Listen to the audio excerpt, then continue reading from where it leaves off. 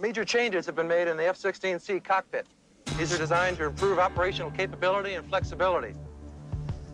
Directly in front of me is a new wide-angle heads-up display. It provides the pilot with all the flight information and weapons aiming cues he needs to keep his head out of the cockpit and on his target.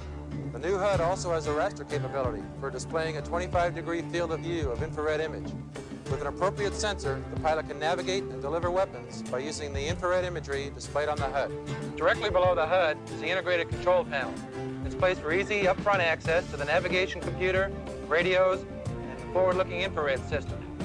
On both sides of this are two independent multifunction displays.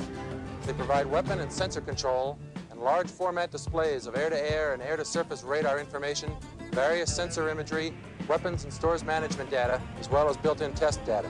Prior to flight, all of the mission navigation, communication, and identification data, plus target and weapon information, are loaded onto this cassette receptacle, and all of the mission information is automatically loaded into the onboard systems.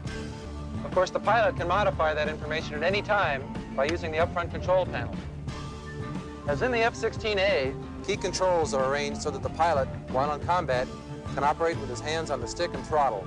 For example, if while navigating or attacking a ground target, the pilot sees an airborne threat, he can switch to an air combat mode, automatically obtain a radar lock, destroy that enemy aircraft with an air-to-air missile or a gun, and then return to the original mode, all without moving his hands from the stick or throttle. Well, now let's get in the air. It's time to see these systems in operation.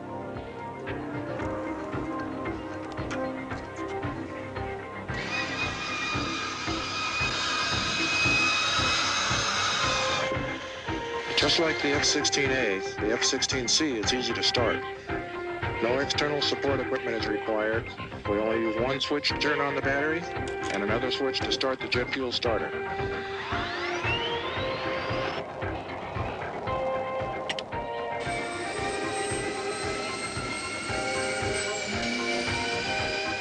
Seconds later, the engine is up to idle speed and the pilot begins his pre-flight checks and aligning the inertial navigation set. The entire process, from start to takeoff, can take less than 1 minute, but today we'll take it a little bit easier. With the data transfer equipment, the entire mission can be loaded into the aircraft systems in only 5 seconds.